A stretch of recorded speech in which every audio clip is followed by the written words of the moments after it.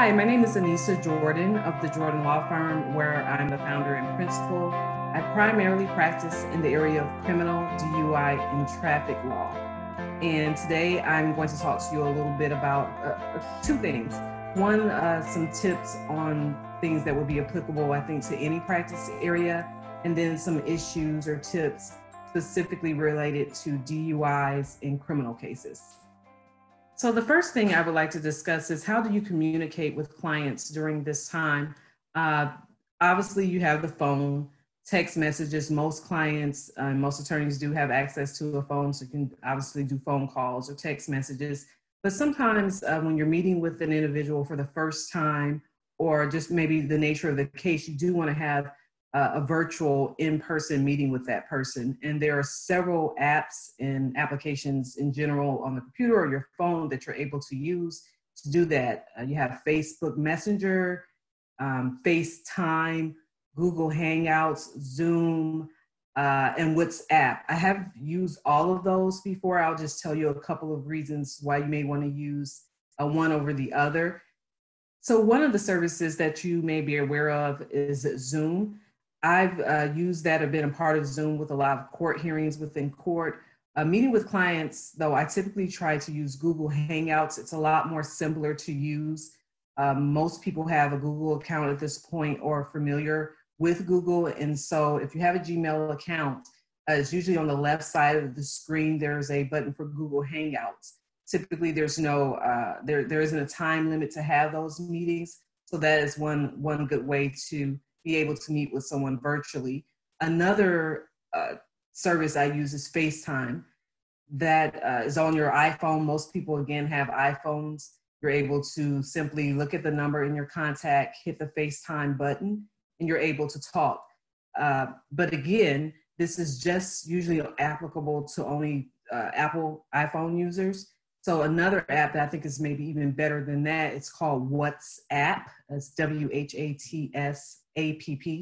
And you're able to download that to your phone. And the great thing about that is it also has video conferencing, but you can use it on both Androids and iPhones. And it's pretty good, works pretty well. The quality is pretty good. So any of those methods, again, Facebook, Messenger, WhatsApp, those are things you can use to meet with someone virtually. I do realize that everyone does not practice in a bigger area or Chicago. And so some of our rural areas, this may be a little harder to do. I would suggest maybe having someone go maybe to the McDonald's that's nearby. Sometimes you're able to still be able to access their Wi-Fi and be able to communicate that way with a client, or the client be able to communicate with you. Also, if your client does not have internet, I know at least in the Chicago area for sure, they're offering people the ability to get online through Comcast for free. So those are some things that you can suggest to your clients or that you yourself could use to meet with people virtually. So the next thing I want to discuss with you is how can you continue to generate business during this time? I know it's very difficult for a lot of attorneys right now. One of the best ways I think you can reach out to the individuals is through social media marketing. Here at my firm, we were doing a lot of that before, but now we've ramped it up. Most people are at home now. They're either working from home, you have young adults who are working from home, and there's a lot more extra time, a lot more engagement with social media channels.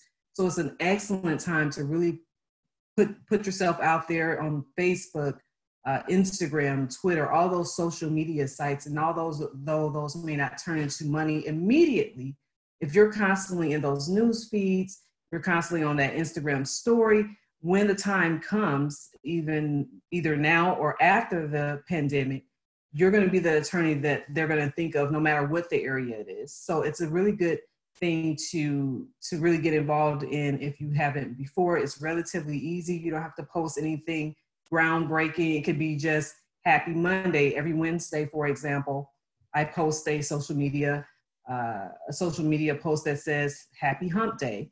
Every Friday, I post one thing that says TGIF, and on Monday, I always try to do something motivational.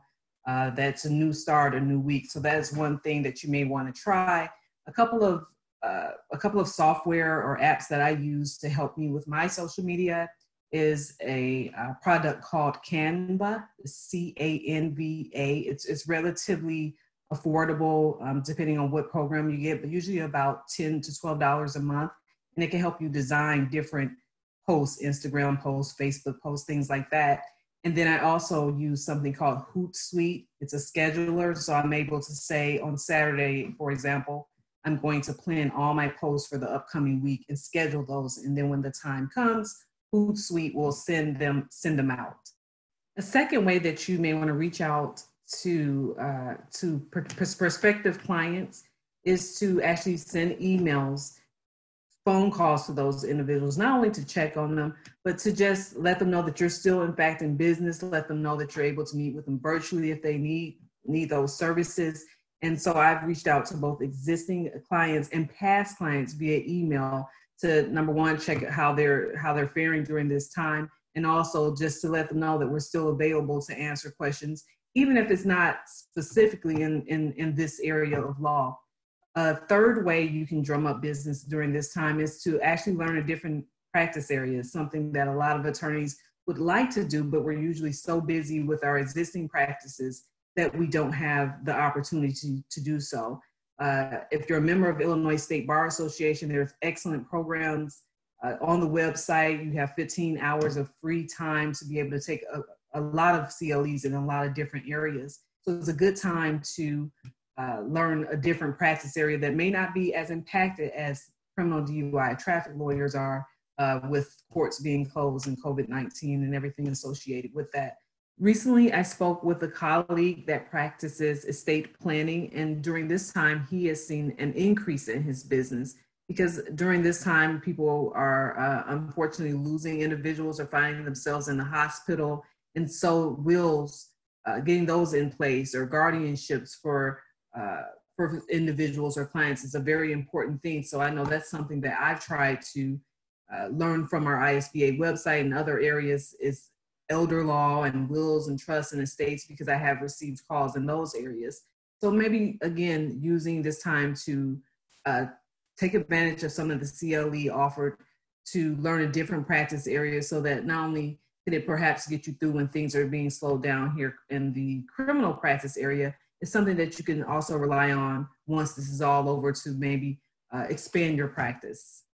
The last thing that you may want to do when you're doing perhaps your social media posting is to tie it in specifically with COVID-19. I'm not a SEO expert, but as you can imagine, when people are doing a lot of searching on Google for things related to coronavirus, COVID-19, so maybe having some posts that are specifically related to that and not maybe even necessarily related to law, the practice of law itself. It could be, these are the top things that the CDC says you can do to keep yourself protected, and maybe just put your website on the bottom of that. That may make them say, oh, this is great information from this attorney. Let me just take a look at their website. I find that most individuals, especially millennials at this time who are hiring, at least my firm, a lot, is they want you to just give them information. And then you build that trust with them. And then perhaps if they need your services, or someone who needs your services in the future that they know, they will contact you, because you're kind of reaching out to them, not just in an advertising type matter, but things that are important to the world, important to our state and to our city. So that would be my fourth suggestion, and how you could perhaps drum up some more business for your firm. So another concern that I know some individuals have, especially solo practitioners, is that we're away from our office just like many other people are. We're working from home, and our scanners, our faxes, our copier machines may be back in our office, or perhaps you live a greater distance from your office. And so some things that you could maybe use during this time, for example, for scanners, there's an app called Tiny Scanner that you can download to your smartphone. You're essentially taking a picture with your smartphone, and it turns into a PDF, and you're able to email that just like you would if you had an actual scanner. Adobe Sign is another program that works really well. You can draft documents, send it over email. You will get a notification once the person has received the email. They'll sign it, sign the PDF document, and send it back to you. So those are some methods that you can use for office administration. And then if you unfortunately have been in a position where you've had to maybe lay some of your administrative stuff off, There are virtual receptionist services that you can use that could maybe still answer your phone. So one of the ones that we use here is Abby Connect, but there are several different services, and just depending on what you need for your law practice, that may be a resource for you to continue to have someone answer your phone and have someone be able to assist callers when they're calling you and you're not able to pick up at the time. So as I mentioned, I practice criminal and DUI law, traffic defense. And one of the issues that we've had here in this practice area is the myriad court orders pertaining to what we need to do with respect to going to court. If you practice just in one county, it's not as bad because you can just look at that county's website, look at that order. But many criminal defense attorneys, DUI defense attorneys practice in many different counties, and there are many different orders in place, and they don't always coincide. So one of the places I would say is go to the Illinois Supreme Court's website. They have all the orders throughout, not only Cook County and Chicago and the immediate surrounding areas, throughout Illinois. So when a courthouse or chief judge of a circuit issues a new order, they also send it to the Illinois Supreme Court, and you're able to see those orders to see what it is that you need to do to continue to practice in court for that particular courthouse. One of the biggest issues that DUI defense attorneys have run into is the petition to rescind statutory summary suspension. There are certain timelines where things need to be filed, where the respondent is entitled to have a hearing, and those the filing deadlines and the timing for those have been a little bit all over the place depending on what county you're in. As a general matter, if you have a client whose license is suspended for DUI, you can still file a petition to challenge the suspension of the driver's license. What you need to do, the process you need to follow, is what varies. So some courthouses are allowing you now to file that through an email. Some are, for example, in the Daily Center, it's my understanding that attorneys can go in, there's a file stamp machine outside the clerk's office, you can file stamp it and then deliver a copy upstairs to the state's attorney's office. So you definitely, again, want to look at those orders to see what those orders are for that specific jurisdiction that you're in. But you want to make sure you're maintaining the client's right to have that hearing in case something goes wrong later. You want to make sure you have that on file. A couple of the issues that individuals or attorneys have been facing is that they have gone into courthouses, and although they've read the order, it has been hard to still get their petition filed. And so you have people whose licenses are still being suspended, but they're not having access to that remedy to challenge that suspension of the license. So one of the things that you, as a criminal defense, DUI defense attorney, are going to be concerned about during this time is what's going to happen to the statutory summary suspension of driver's licenses when they are arrested for DUI. Number one, you still want to file those petitions, and the process to file that petition is going to really depend on what courthouse you're located at. So if you're at the Daily Center, is my understanding now that they have a file stamping machine outside of the clerk's office. You're able to file stamp that and then send it or take it upstairs to the state's attorney's office so that you have that filed for the appropriate date. I just, before coming to record this session today, I just learned that Kane County is now allowing online submission of petition to rescind. So just make sure you're looking at the court order for the courthouse that you're in to determine when you can file those. It's very important. One of the concerns is that in some counties, when you're filing those petitions to rescind, you're required as the defense attorney to subpoena the officer. And in some cases, officers are not showing up to those court dates and the state is getting continuance. And the issue in that is that if the state's attorneys need more time to answer that, then that time is not going to be accounted against them for the statutory summary suspension time period for them to have a hearing.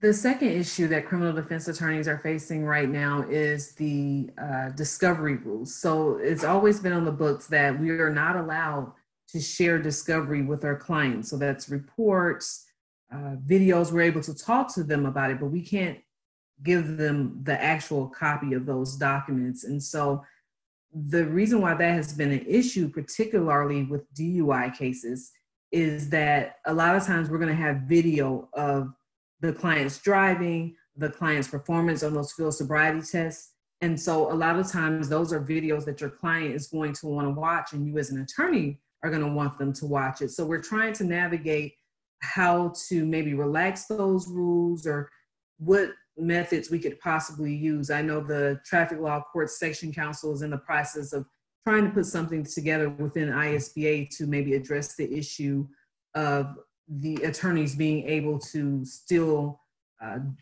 meet our ethical obligations to share information with our clients, but to keep ourselves safe, not having to meet in person. So that's one additional thing to kind of be on the lookout, make sure you're kind of following the ISBA website and information as to what we need to do with respect to the discovery in this time.